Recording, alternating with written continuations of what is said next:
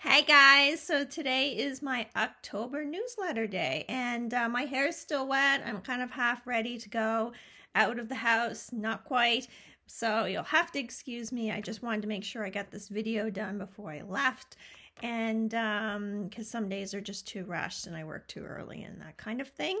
So I just wanted to give you a quick rundown of what's new for me for the October newsletter, but it's what actually happened in September. So what happened in September? I didn't do a lot of videos. I haven't had a lot of time lately.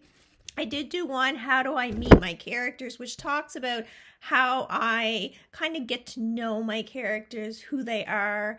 And to make a long story short, it's quite a bit like meeting a person. You kind of learn a bit as you go, but you'll have to check out the video to learn more about that. I will have the link probably in the description. That's the plan anyway. I'm also going to have a written newsletter that I'm also going to have in the description so that you can read it, you can watch the video, whatever you want to do. Some people prefer the video. It's all good. So what else happened? Well, this is kind of exciting. I got in the local newspaper. I will actually add that link as well. I think you have to sign up, but it's free, I'm pretty sure. West Prince author looks back on her career so far. I'm trying to read it backwards in here. Anyways, yeah, so it was a really good article. I mean, usually I have not that I have a lot of media attention, but it's usually just, you know, kind of what I tell them about the book, sort of pretty much from the press release.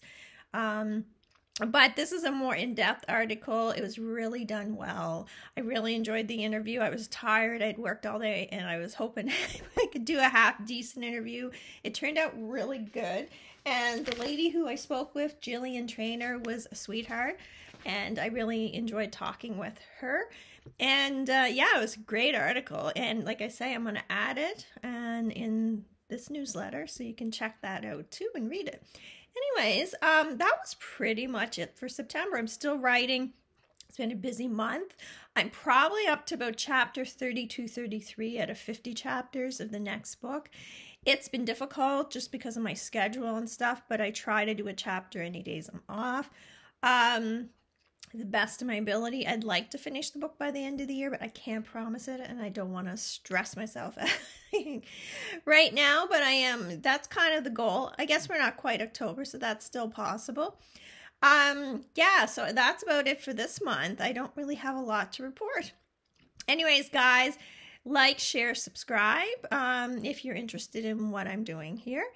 I also have a blog that corresponds with all my videos. If you'd like to check that out, you can check me out on Twitter, Facebook, at Mima and Fire, and of course my website, mimaandfire.com. Thank you guys. Have a great day.